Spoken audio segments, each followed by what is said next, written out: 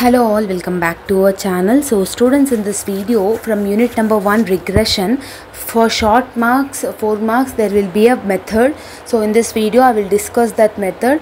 Compulsory we can expect that 4 marks question in part A. If you watch this video fully means you can easily attempt that question. Okay, so don't skip the video and watch till the end. So without getting late, let's get into the video, students. So students, from regression, this is the 4 marks important question. This type of methods we can expect one 4 marks question pakka in part A. If r is equal to 0.8, standard deviation of x is equal to 2.5 and standard deviation of y is equal to 3.5. They are asking us to find out bxy and byx. Got it? So while writing the answer, how you need to write it? Given that, okay, what they have given, r is equal to 0.8, standard deviation of x is equal to 2.5, standard deviation of y is equal to 3.5. Here what we are calculating, bxy first. So bxy is equal to r into, okay, r into standard deviation xy, standard deviation of y. R how much they have given? 0.8 into standard deviation of x is 2.5 divided by standard deviation of y 3.5. So how you will substitute it? 0.8 into 2.5 divided by 3.5, you need to do it. Okay, so 2.5 divided by 3.5, if you will do means 0.714.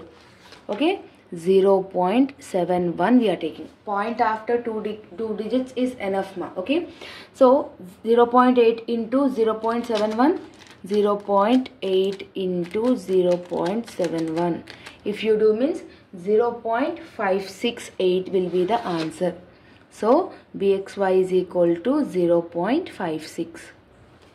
okay, so bxy we have calculated. Now we need to calculate byx. What is the formula of byx? R into standard deviation of y divided by standard deviation of x. R value is 0.8 ma. Standard deviation of y is 3.5.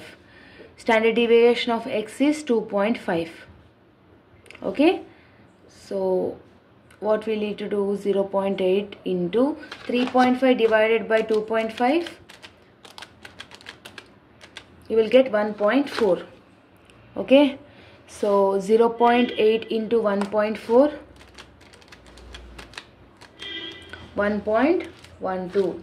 so byx is equal to 1.12. got it? So this is the pakka 4 marks question. So just practice it. I will give some homework problems now. Okay students, so here you see, here they have given coefficient of correlation 0.60, means r is equal to 0.60, standard deviation of x is equal to 1.5, standard deviation of y is equal to 2.0. so x value 10, y value 20 also they have given. Means after finding byx we need to calculate x on y. okay, so x on y, how we will calculate? byx we have got 0.8.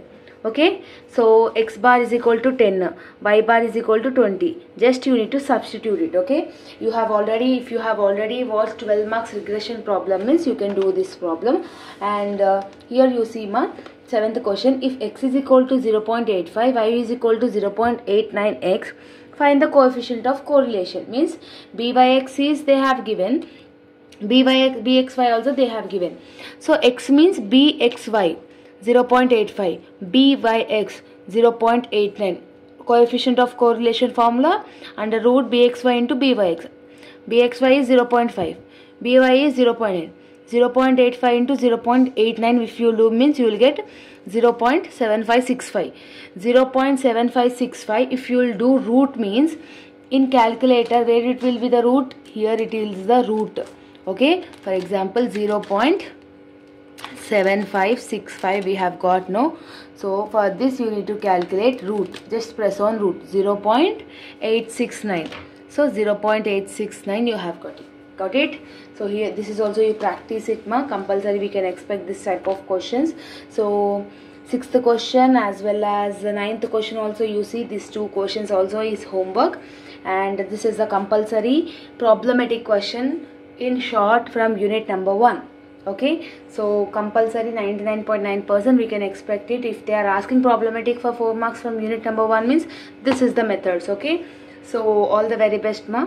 I hope you have got clarity about this problematic method. If you are having any doubts, you can comment down in the comment section. See you all in next video. Bye bye, students.